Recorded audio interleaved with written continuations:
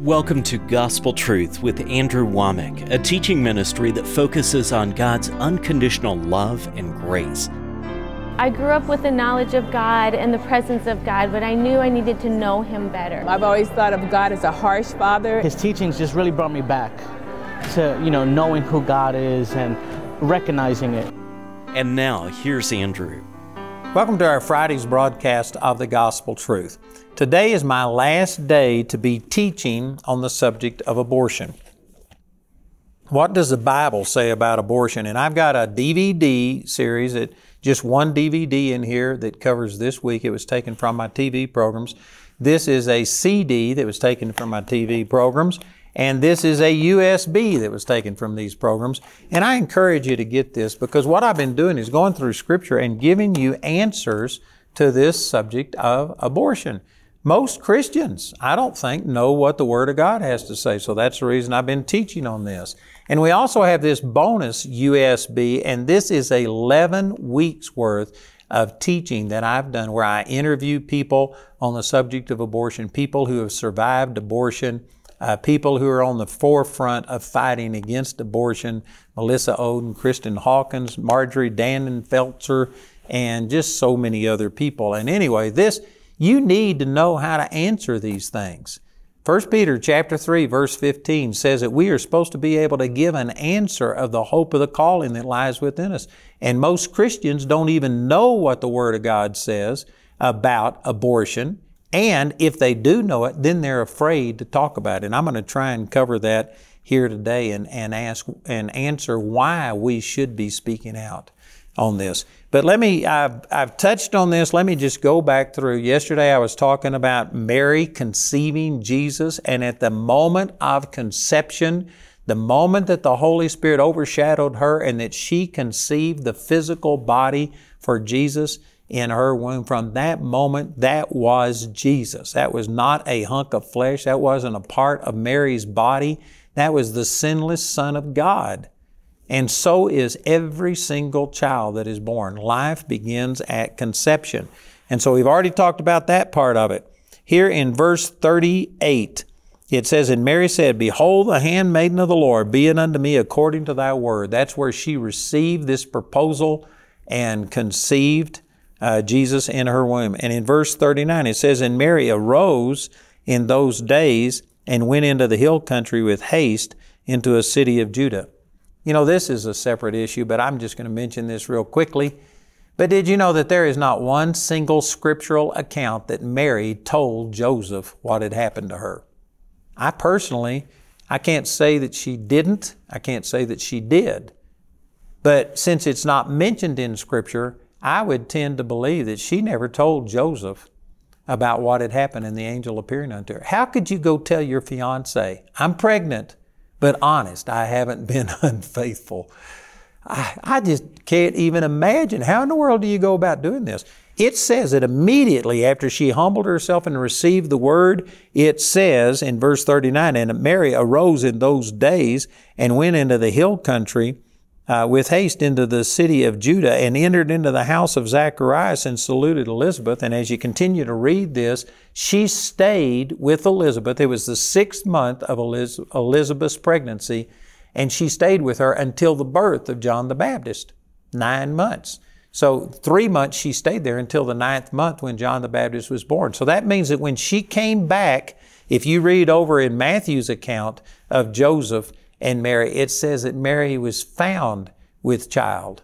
It didn't say that she explained that she had a child and told Joseph about it. She was found with child, and because of that, he thought she had been unfaithful during these 3 months that she was gone to be with Elizabeth. When she came back 3 months pregnant, she was already showing that she was pregnant, and he was going to divorce her and put her away privately. And an angel came unto him in a dream and spoke to him and told him that the thing that was conceived was of the Holy Ghost, told him that he would name the child Jesus.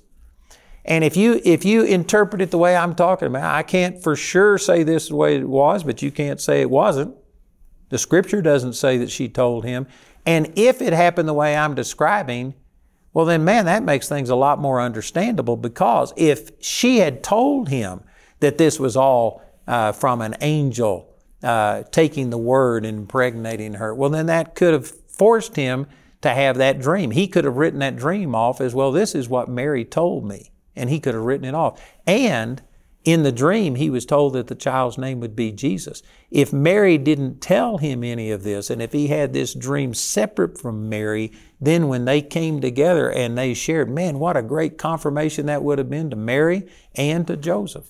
I believe that that's the way it happened. It doesn't say that she told Joseph what had happened. So she just went into the hill country. She saluted Elizabeth, and it says, and it came to pass that when Elizabeth heard the salutation of Mary, the babe leaped in her womb, and Elizabeth was filled with the Holy Ghost. Did you know part of the prophecy that had been given to Zacharias in verse 15? This is Luke chapter 1 and verse 15. It says, talking of the child that would be born to Zacharias and Elizabeth, he shall be great in the sight of the Lord, and shall drink neither wine nor strong drink, and shall be filled with the Holy Ghost even from his mother's womb. So it was prophesied he would be filled with the Holy Spirit. This had never happened before. There was people that had the Holy Spirit occasionally come in them, but not abide with them. To be filled with the Holy Spirit from the mother's womb, this was unique, and I believe it happened right here when Mary saluted Elizabeth. She said the babe leaped in her womb, and Elizabeth was filled with the Holy Ghost, and she spake out with a loud voice and said, now remember that they didn't have communication the way that we have it today. And so it's not like Mary, after she had had this encounter with the angel, and the angel told her that Elizabeth also was pregnant in her old age. It's not like she texted Elizabeth to find out, was it true? No, they didn't have the same communication. It just says she arose and went. And I believe that Elizabeth, there was no way for her to know any of these things. But the moment that she heard the sound of Mary's greeting, the babe leaped in her womb, the Holy Spirit, she was filled with the Holy Spirit, and this was a prophecy, and what a confirmation this was to Mary. Again, she had had this encounter with the angel, but nobody else was around. At this time, there wasn't another person that knew about this, and for her to walk in and just greet Elizabeth and have Elizabeth start speaking through the Holy Spirit and say, you are the mother of my Lord. She was still a single woman. Nobody except the angel knew that she had been impregnated. And yet here's Elizabeth confirming all of this. Man, I can just see the Lord using this to confirm and solidify these things in Mary. And so she said with a loud voice, blessed art thou among women, and blessed is the fruit of thy womb. And whence is this to me that the mother of my Lord should come unto me? Think of what kind of a confirmation that was to Mary. For lo, as soon as the voice of thy salutation sounded in mine ears, the babe leapt in my womb for joy. And blessed is she that believed, for there shall be a performance of those things which were shown her from the Lord. Notice that Elizabeth said that as soon as she heard the voice of Mary, the babe leaped in her womb for joy. It says this was the 6th month of pregnancy. So here is John the Baptist being filled with the Holy Spirit. The Holy Spirit did not fill just flesh. It didn't just fill a part of of Elizabeth's body. This was a separate person. He was filled with the Holy Spirit in his mother's womb, and he leapt for joy. Here is a child in the womb experiencing joy. That is a child. When you abort a child, you are aborting a person that can feel things, feel pain, feel joy and happiness. It's a live human being. You know, I've used a lot of scripture this week and quoted a lot of different things. I encourage you to please get these CDs, DVDs, USBs that we're offering. But you need to get hold of these truths, and you need to let people know in love. It says in Ephesians chapter 4, verse 15, speaking the truth in love, we grow up unto all maturity in the Lord. But you have to speak the truth to people. Somehow or another, things have been perverted today to where there's people that watch my program on a regular basis, and you've received from me on other issues, but now you think you shouldn't be speaking about this. This is offending people. This is hurting people. You're going to be criticized. It's only the truth that you know that sets you free, and you have to speak the truth in love. And I'm telling you, it's wrong the way that somehow or another Christians have believed that we shouldn't ever offend anybody. You know, Jesus' disciples came to Him and says, don't you realize that the scribes and Pharisees were offended because you said these things? And He said, sure they are. They're the blind, leading the blind. They're going to both fall into a ditch. How offensive would that be to people today to say that anybody who criticizes you, they're blind. They just can't see anything. Jesus said, you go tell that old fox, Herod.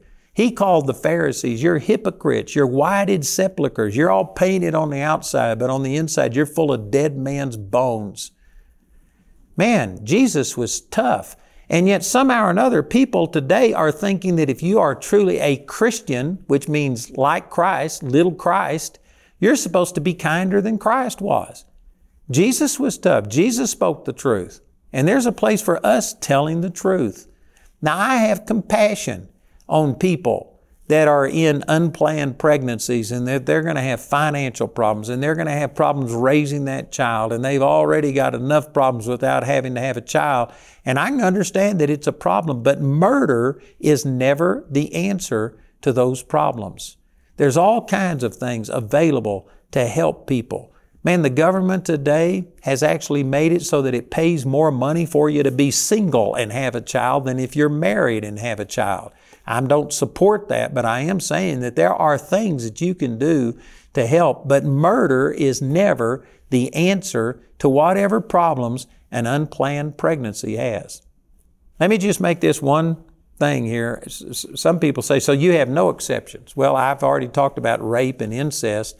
They comprise less than 1.5% of all abortions, and so that's really a straw man. There's very few people that's an issue with them, and they just use that to get you off track. But even in those situations, I believe that the child didn't do anything worthy of death, so regardless of how the conception takes place, I don't think you should be killing the child for it.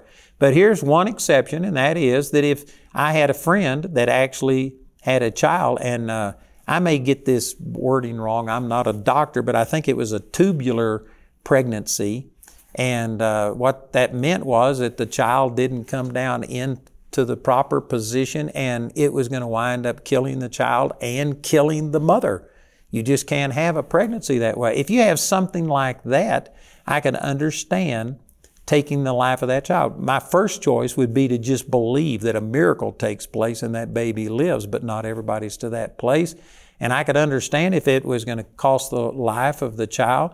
I had another friend who actually had a child die in their womb. And what were they going to do? Just carry this child and let it decay and wind up killing the mother also? In a situation like that, I could understand getting rid of the child because it was already dead.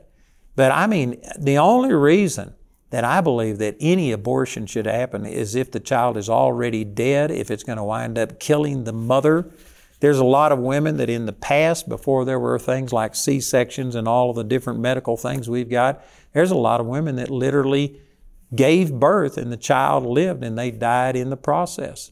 I don't know. That would be a hard call to make, but it would have to be something like that. Just rape and incest, again, that child didn't do anything to deserve it. And so regardless of how much shame, condemnation, guilt, hardship it brings, that is not justification for murder. If the child is already dead or if it's going to kill the mother physically to have the birth, well, then that's a little bit of a separate issue. But all of these things that I've been talking about are just people that willingly choose to eliminate the child because of some type of hardship that child is going to impose.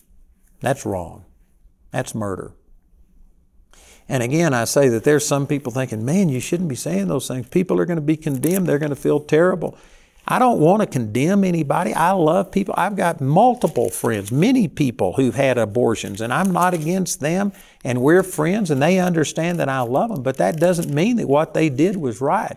You don't solve wrongs by just changing the standards and saying, well, it wasn't wrong. No, there is forgiveness through the Lord, but we need to confront the fact that abortion is murder. Let me just quote these passages of Scripture. Jesus, in the 22nd chapter of the book of Matthew, a lawyer came unto him Then one of them, which was a lawyer, asked him a question, tempting him and saying, Master, which is the great commandment in the law? And Jesus said unto him, Thou shalt love the Lord thy God with all thy heart and with all thy soul and with all thy mind, for this is the first and great commandment. And the second is like unto it, Thou shalt love thy neighbor as thyself. On these two commandments hang all the law and the prophets. You know what Jesus was doing? He was quoting from Leviticus chapter 19 and verse 18. Let me just read this to you. It says, Thou shalt not avenge nor bear any grudge against the children of thy people, but thou shalt love thy neighbor as thyself. I am the Lord. That's the verse that Jesus quoted when he says the second greatest commandment is love your neighbor as yourself. This is what he quoted. But did you know if you take it in context, it means something different than the way it's been interpreted? Because many people will say, well, I just love my neighbor too much. I wouldn't say anything about them getting an abortion because it might offend them. And so you're going to let them believe a lie and literally kill somebody because you don't want to offend a person? That's not love. That's not what this is talking about. Read it in context. Back up one verse. Go to Leviticus chapter 19 and verse 17. It says, Thou shalt not hate thy brother in thine heart.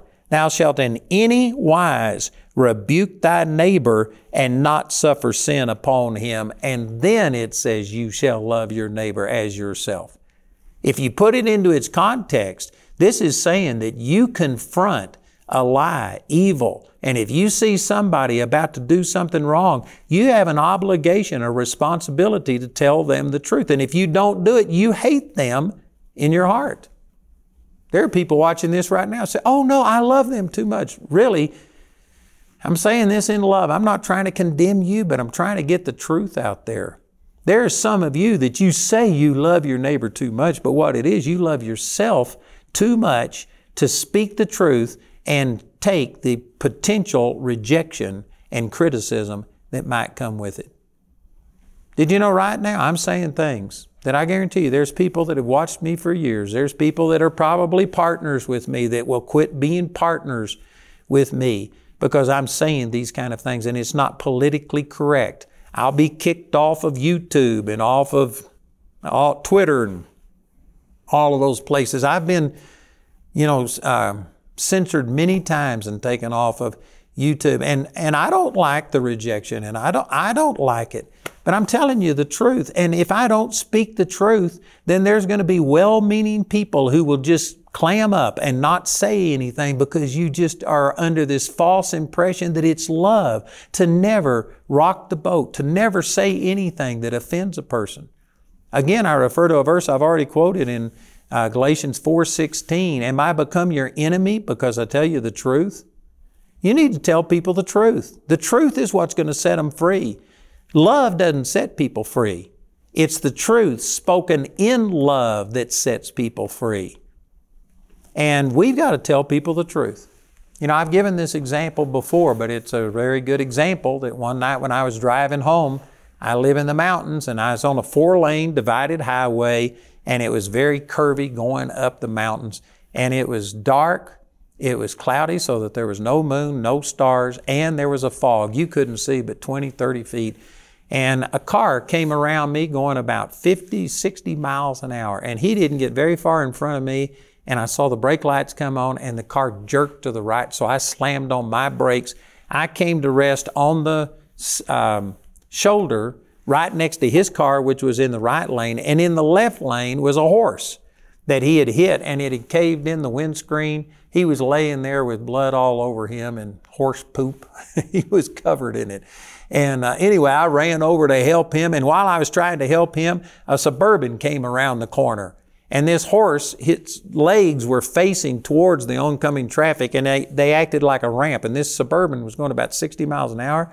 And this lady hit and just launched this car up in the air. It knocked the horse's head off. We never did find the head of that horse. I don't know where it went. And it decapitated the horse and it knocked the car, 5 or 10 feet in the air and probably 20 or 30 feet. And the woman was able to regain control. I ran up there and her head had knocked a bubble in the roof of her car and she was laying there, her neck was hurt. And as I was trying to help her, I heard other cars coming up the road. So I ran down the road, around the corner where nobody could see what had happened. And it was foggy, dark, like I said. And I started jumping out in front of cars that were going 50 and 60 miles an hour.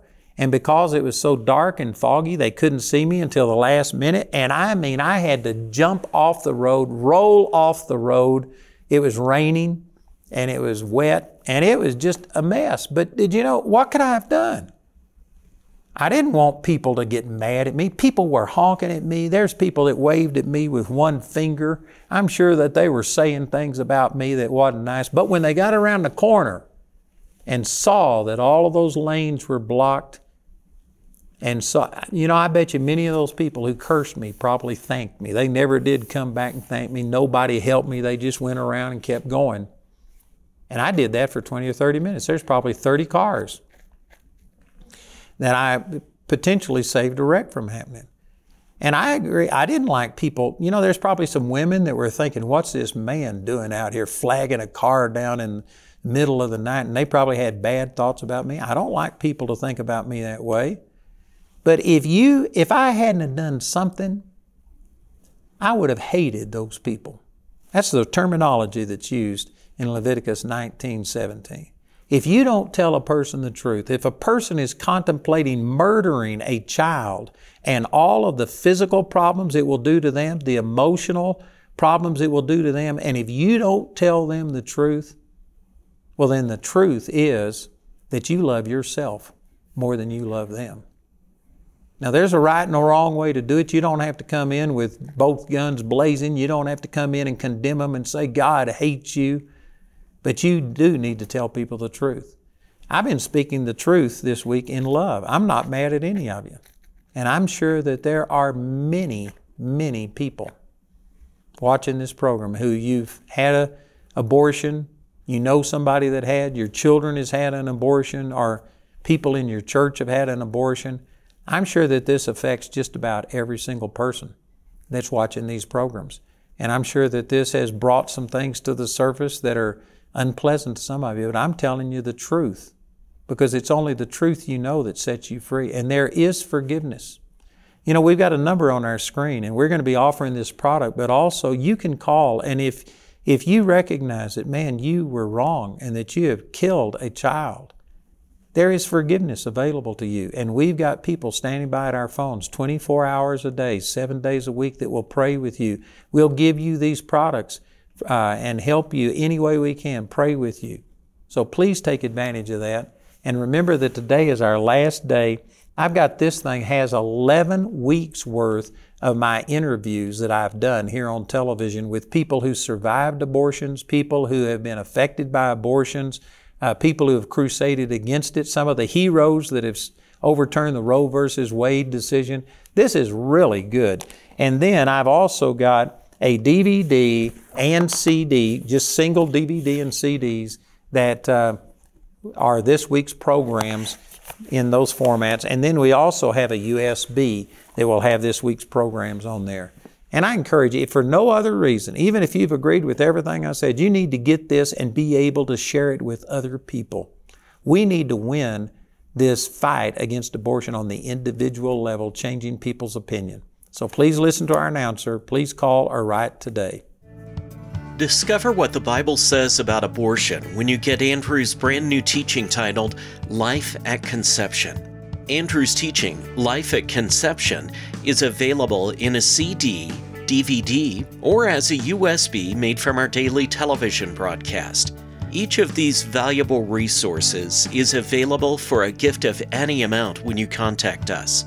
This entire series is also available for audio download, absolutely free from our website. Andrew is also offering the Choose Life USB. Included on this flash drive, you'll find many more interviews and testimonies relating to abortion. This Choose Life USB flash drive will be accompanied by the Observing All Things booklet that contains many statistics and scriptures with regard to abortion and other social issues. Or you can get these products as part of the Life at Conception package, which includes the Choose Life USB with your choice of the Life at Conception CD, DVD, or USB. The Life at Conception package has a catalog value of $27, but you can receive all of these valuable resources today for just $20. Go to awmi.net to see all the ways you can get these products. We also want to remind you of Andrew's Living Commentary software. The Living Commentary includes more than 50 years of Andrew's Bible study notes and personal encounters with God. Get Andrew's Living Commentary today for $120. We want to say a special thank you to the grace partners of Andrew Wommack Ministries. Your gifts make it possible to put free ministry materials into the hands of many people in need. If you're not already a grace partner, we ask you to pray about becoming one today. You can become a grace partner through our website at awmi.net. While there, you can discover more product details and download additional free resources. You can also order resources or receive prayer by calling our helpline at 719-635-1111. Our Charis Bible College, I believe, is second to none as far as the spiritual material that's being put out and the impact that's being made on students. But did you know our facilities are wanting? We actually had over 550 students that couldn't come this year because they didn't have housing. We need to start providing housing, activity center, cafeteria, all kinds of things, and in order to do that, I need a lot of new partners. I ask you to go to awmi.net/campus and check it out and become a partner with Charis Bible College today. In the beautiful town of Woodland Park, Charis Bible College has been changing people's lives for over 25 years. The people here are so like-minded. They want to help you grow. These are people who genuinely care about you. They want the best for you. Be prepared to be blown away with the teachings. It's not just a season in your life. There's no way you can't change. You can't really go wrong going to a place that you get to sit and listen to the Word for 4 hours a day. Being under the Word that much just allowed God to pour so much into me. If you feel supernatural peace about coming to Charis, that's God. I know you're like, how, when, where, all these questions, just do it. The Lord will provide. I was doubting and second guessing it, but when I took that step of faith, immediately things were provided. Just being around like-minded believers, teachers who are there for you and ready to talk to you at any moment and answer your questions, there's just nothing like it. Just follow the leading of the one that you serve, and that's always going to be the right direction to go. I've got some great news to share with you, and that is that we have now expanded our phone center hours to 24/7. Anytime you want to call us, we're going to be open to receive your calls.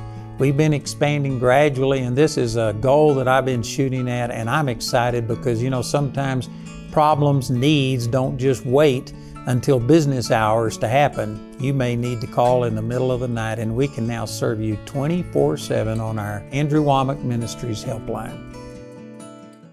Have you checked out the Inside Story yet? It's a great way for you to get an inside look of what is happening at Andrew Wommack Ministries. With over 6 years of interviews, there's a lot to get excited about. Check out this month's featured story today, only at awmi.net.